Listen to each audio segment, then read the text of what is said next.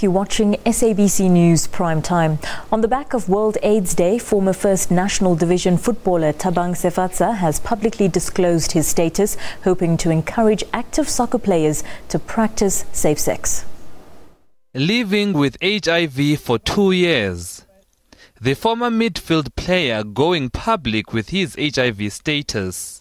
Sefatsa hopes to help break the stigma. Some of us, our sisters and brothers, are dying of this disease now.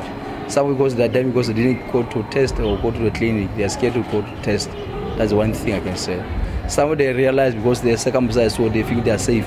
No, circumcision is not about being safe. No, we must use a condom every time. Sefatsa played in the National First Division for Bloemfontein-based Roses United.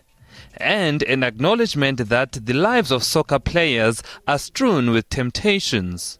Soccer players, sexy, orange clothes, expensive clothes, move on the mall, big phone. Everything is easy for us, man. You don't have to just come. Simple. We get girls easily, man, easily. Football Players Union SAFPU says players with HIV fear losing lucrative contracts. We as SAFPU, we are saying we will call upon the teams to come up with programs that will accommodate those who are HIV infected rather than to be victimized. Over 6 million people in South Africa are living with HIV.